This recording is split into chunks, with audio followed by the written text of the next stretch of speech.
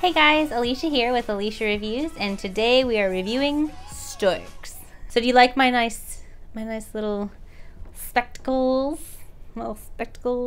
So Storks is a movie about a company of storks that decide to get out of the baby delivery service and start to deliver regular goods, kind of like Amazon, only faster. So the plant is about to get a new boss, and the new boss's first task is to fire the orphan girl that lives there. She's about to turn 18 and they're wanting to let her go, but some things happen and she ends up making a baby to be delivered. That sounds really wrong. She actually ends up running into the machine that used to make the babies that the storks would deliver, and she accidentally creates a baby, and the whole movie is about getting the baby to the family that it belongs to.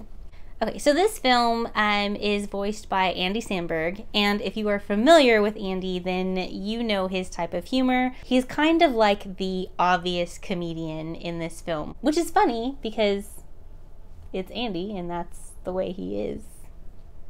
There were some points during the film though that I was like, okay, it's starting to get a little annoying. There is a particular character in the film that I don't know if this was the point of the film, but the entire time I just wanted to like punch him in the face. Like I wanted him to go away. Like I could have done without this particular character, and it's Pigeon Toady. And Pigeon Toady is voiced by Stephen Kramer Glickman. And I know he was supposed to be the annoying kind of outsider character, the tattletale type guy, but every time he came on the screen, I was like, I really just wish that he wasn't there. Okay, so Pigeon Toady is a good character. There obviously needs to be a Pigeon Toady type character in the film in order for the film to progress and reach its ending. But I feel like there was too much Pigeon Toady, and he needed to go away really bad. Or it's really cool that Key and Peele, they come in as the alpha wolf and the beta wolf, and they're really funny. And the wolves actually, they have some interesting talents, so I think that you might enjoy that.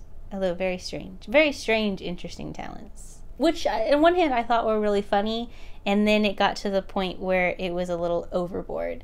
So I think this film did really well in making you laugh and having funny moments, but there were definitely those points where it was like, okay, you've got me here, I'm here, it's good, it's funny, I'm enjoying this, and then, I'm like, please stop.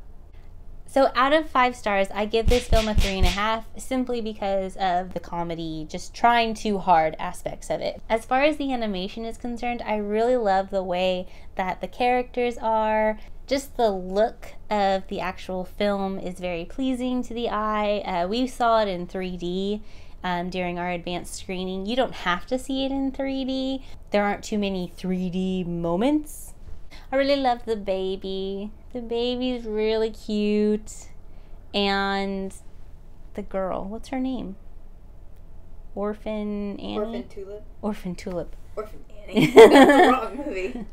Sorry. So I really liked her. I thought she was very quirky and relatable. Kelsey Grammer is a voice. Jennifer Aniston is a voice. So it has a lot of big name talent in it. Storks comes out this Friday, September 23rd, and is rated PG, so it's definitely a good one to take your kids to. There is some adult humor that the parents can enjoy, but it is geared towards kids. I did see it on a weekend with a bunch of kids, and they were giggling and laughing the whole time, but there were also parents that got a little chuckle as well.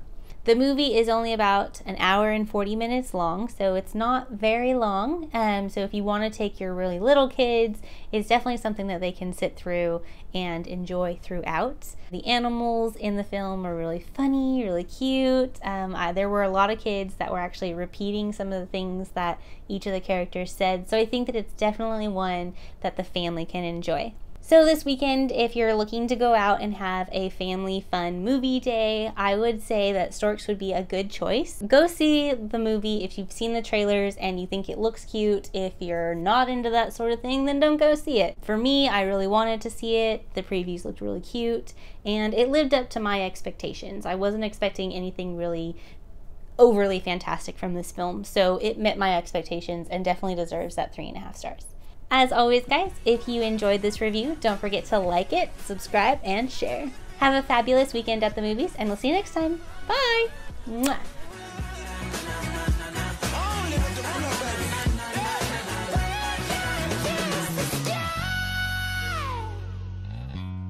Kiss in the sky, yeah.